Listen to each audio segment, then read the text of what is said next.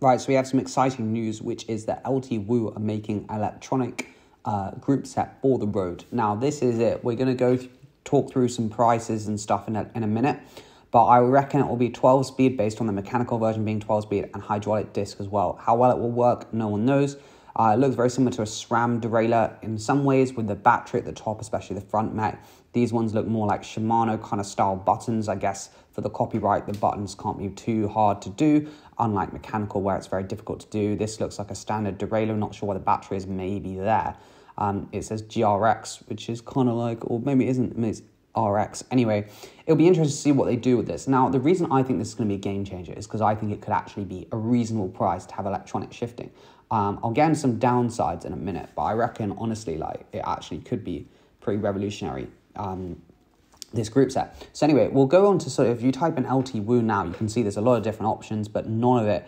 This is sort of the gravel group set here. You can see very similar, but obviously not electronic, and you can see the cost. So the cost here, like for £312 for this group set. So you could imagine maybe 600, maybe 500 would be my prediction. Maybe 600 would be a reasonable cost, a reasonable price for the electronic. I mean, obviously the RRP of this is 500, so maybe more like 700 RRP, and then you could get it at like £400 or £500. This is a one-buy setup, so I guess if you get the front mech as well, it's probably going to be a bit more expensive for the gravel group set. But again, like here, it looks like front mech as well, 317. That's not bad, is it? Like if we compare this to 105. So let's say it's going to be like the upper cost of 600-700 quid.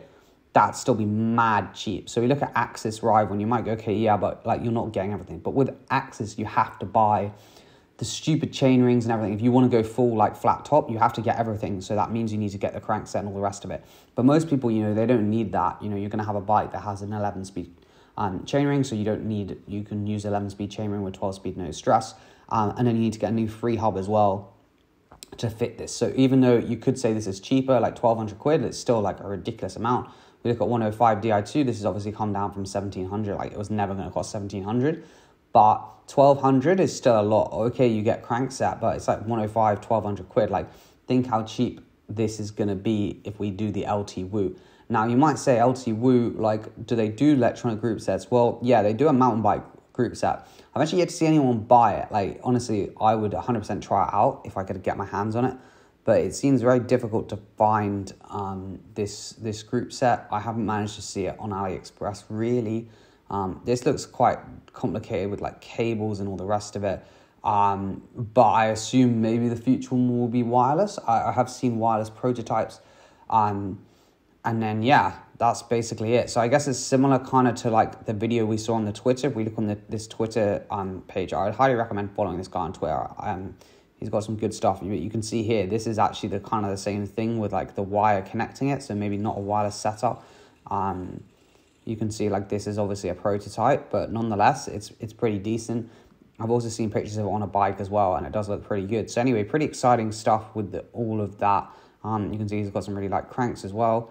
But yeah, the LT Woo looks like, to be honest, if they're coming out with this, it'll be real big. I'd say that the biggest downside to an electronic group set from LT Woo would just be warranty. Like, how do you warranty it? Because electronic stuff goes wrong, obviously.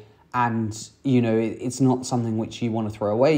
You know, if your front mech goes wrong on a mechanical one, okay, it's annoying, but it's not the end of the world. But in reality, if your front mech went on this, it would be a bit more upsetting. So I think warranty may be the only issue. But apart from that, I think it could be a really, really exciting development in the world of bicycle technology for the normal people who aren't going to spend £1 million on group sets.